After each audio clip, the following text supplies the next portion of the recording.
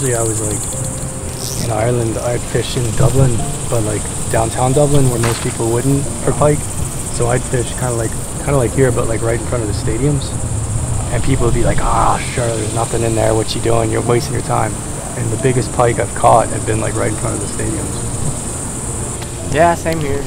People make fun of us all the time.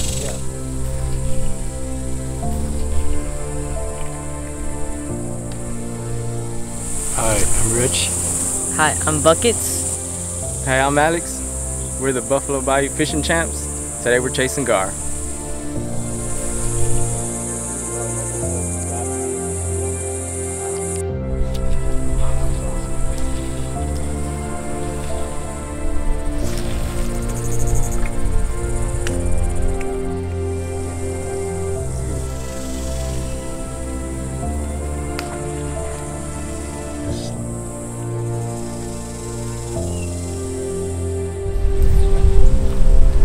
Okay, little guy.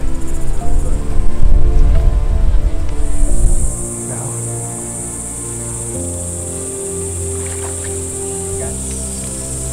I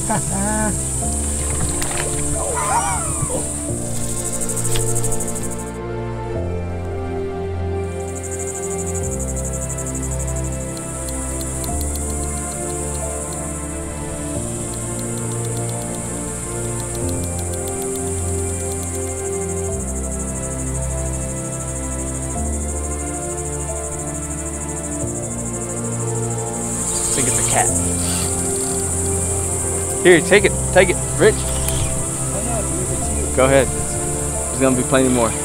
Come on, take it. This is awesome. That's a cat? I don't think it's a cat no more. I'm gonna go get me a lasso. This is nuts. He's getting tired.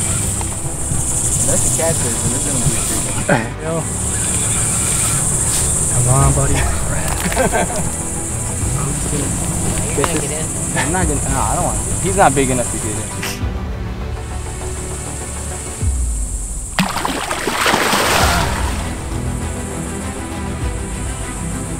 I'm just gonna have to lift him up out of the water.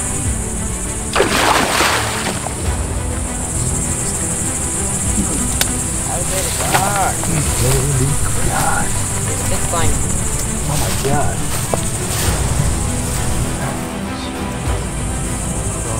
He's slimy and he's gonna fight, okay? So we just got ourselves a little teenage alligator gar.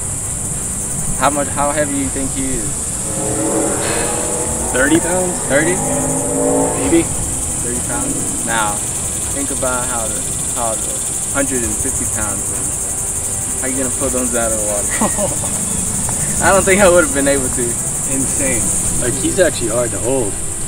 Slimy. No, like heavy. He's like a bag of cement. You should start getting it back in. All right, yeah.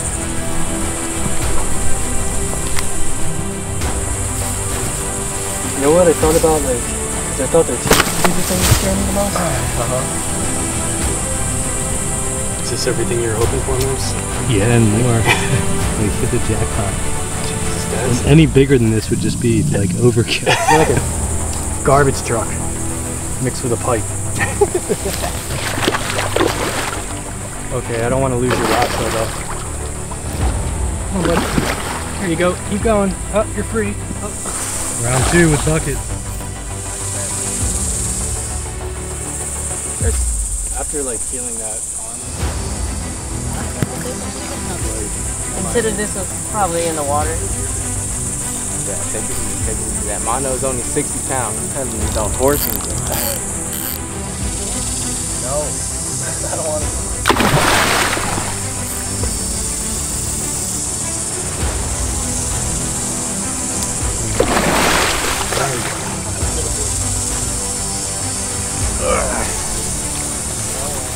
So while we were getting ready to go, we heard some rustling and a splash.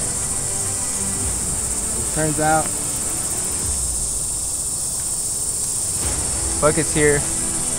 Forgot about a rod he had out, and the rod went into the water.